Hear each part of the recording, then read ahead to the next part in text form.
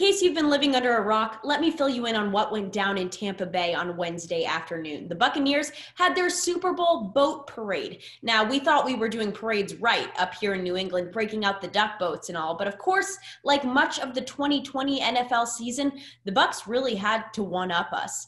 Tom Brady arrived in true Tom Brady fashion on his own $2 million boat. Rob Gronkowski was able to keep his shirt on for over an hour, which is a new record.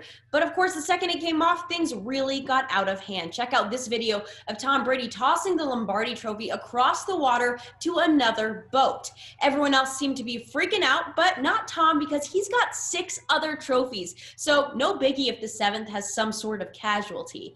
The best part of this whole day, though, was the video footage captured the second Brady stepped off the boat.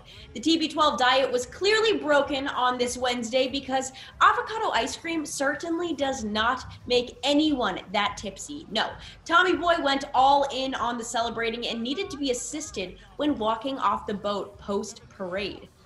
Sure, New Englanders have felt a roller coaster of emotions watching Tom Brady in Tampa Bay this past season, and especially in Super Bowl 55. But after that parade performance, we really should be nothing but proud. For CLNS Media, I'm Mariah Janos.